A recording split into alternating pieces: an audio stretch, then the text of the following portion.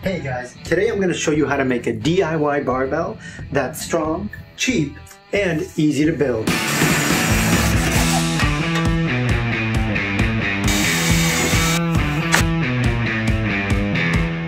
Hi, I'm Kevin. Nice to meet you. I make DIY instructional videos, and on this channel, we've already covered how to make concrete weight plates and a weight tree. Now it's time to make a barbell. A few months ago, I scoured the internet in search of a cheap DIY barbell design.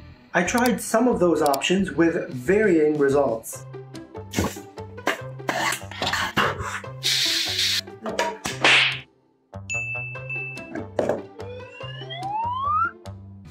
Then I found a design from Barbell Logic which ticked all the boxes, and I'm going to show you step by step on how to build it. Here's an overview of the build. The shaft is made from steel pipe. The collar and sleeve is made by layering multiple sizes of PVC piping. Also, stick around till the end of the video where we're going to weight test this barbell. Most of the people that watch my videos are not actually subscribed, so if you end up liking this video, consider subscribing. It's free and you can always change your mind later. Thanks. Here are the materials you'll need. And here are the tools.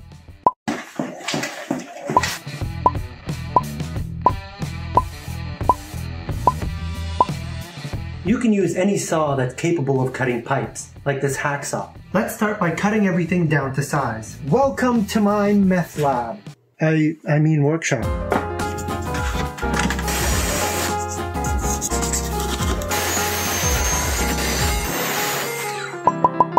And here's the cut list. You can find this along with the materials and tools in the video description. Here's a tip of the trade for cutting PVC with a circular saw. Get yourself a 140 tooth blade and install it backwards. Also, don't be like this idiot who decided to cut everything inside and made a huge mess. I recommend you do all your cutting outdoors. To build the barbell sleeve, we have to insert each one of these PVC pipes inside of each other. However, you may have noticed that they don't actually fit. So to solve this problem, we need to make one long straight cut down the side of the PVC pipe. We only need to cut the 1-inch pipe and the 1.5-inch pipe. So let's get cutting. Next up, we're going to cut all 3 of our pipes in half. This will give us 2 sleeves for each side of the barbell. Now it's time to assemble the sleeve. We're going to start by sliding the 1-inch PVC onto the steel pipe. Align your pipe and start hammering. Huh?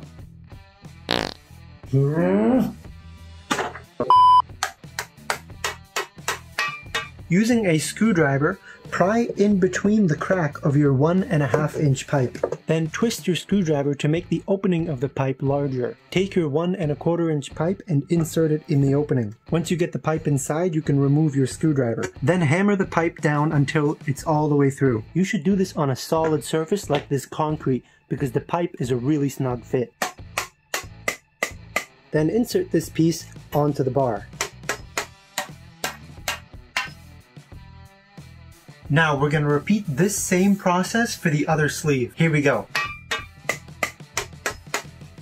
Next up is the collar. This is the part of the barbell that stops the plate from moving any forward. Slide your 2-inch tube and position it at the end of the sleeve. Using your drill and 1/8 of an inch drill bit, we're going to drill some pilot holes for some screws.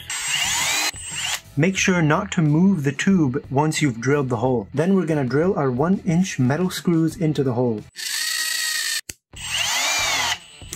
The tip of your screw might snap off during this process, but don't worry, it just means that your screw entered through all of the holes. We're going to fasten another screw on the other side of the bar. Now we're going to repeat the same process for the other sleeve. Check this out. This thing is real strong. Don't click off of this video because we're not done yet. We're still missing 2 very important features on a barbell, like the markings, which show you where to put your hands on the bar, and the smooth parts of the bar which prevent it from scraping your knees on deadlifts. These 2 outer markings are for bench presses.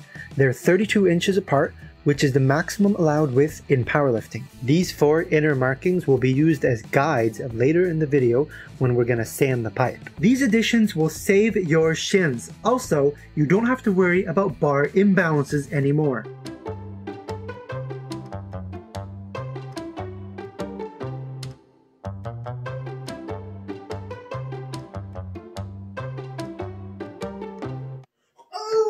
We're going to start by marking the center of our barbell. We can find this by measuring one edge of the collar to the other edge. Then divide that number by 2. Use a regular pencil to mark the center. Next, we're going to mark 60 millimeters from the center using a permanent marker. Rotate the pipe while keeping the marker still for a perfect circle. Next, mark 210 millimeters from the center. Then 407 millimeters from the center. We're going to mirror these measurements on the other side.